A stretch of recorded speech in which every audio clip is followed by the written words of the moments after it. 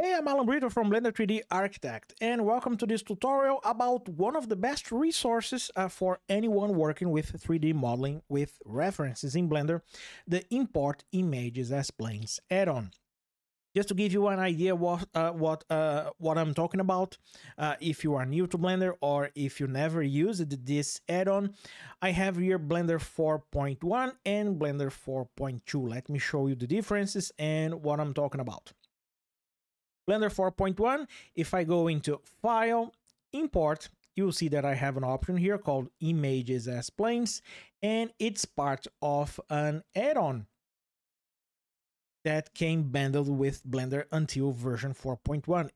If I'm not mistaken, it's one of the oldest add-ons that came bundled with Blender.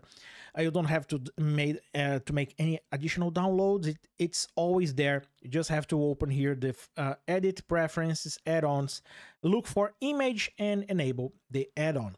What is the problem?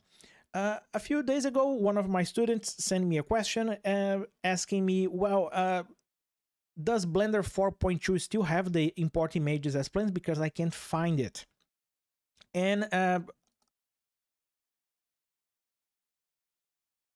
I went to Blender 4.2 to take a look, and if we go into edit preferences and try to do the same thing here, images, no, nothing.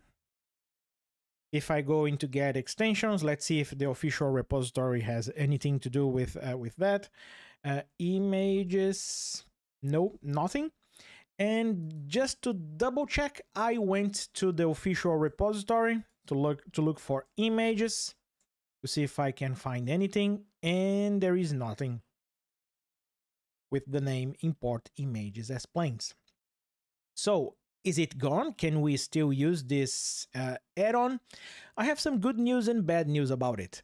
The bad news is it's gone. You won't find anymore. You won't find import images as planes anymore. Why? Because it changed the name and it's not here anymore under File, Import. You won't find it here because we have a new location for this add-on with a new name. If you press Shift A, you will see that under Image, we have a mesh plane. This is the old import images as planes. What can we do with that? For anyone working with 3D modeling, this is an incredible resource because we can bring reference images, you can bring cut out images with textures of trees, vegetation, people, anything that you want, and compose on a scene.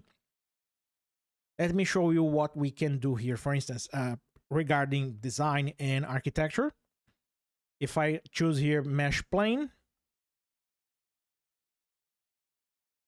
I can select an image file, for instance, this one. And if I set it to import images as planes, the name here is the same, as you can see, import images as plane. Let me see if I can expand this. Nope. But you can see the name here, import images as planes. If I hit this button, you will see that it will create an image, but it's not any image. It has the same proportions of your image file. If I enable here the material preview, you can see that I just got a floor plan design. It's an image. I would rather prefer to use a vector file like a DXF, but this works great in case you just want the visuals of your reference image.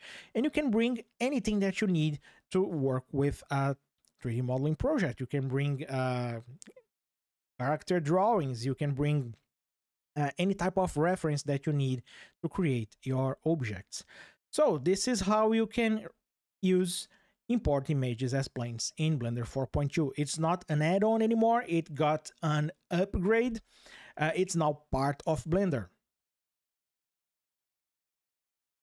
And this is it. In case you need a reference, in case you want to bring back images as planes to Blender 4.2, just press Shift A and go to Image Mesh Plane. If you think this tutorial is useful, if you think it might help someone else, please give me a thumbs up and subscribe to the channel so you won't miss any of the future videos. See you next time. Bye.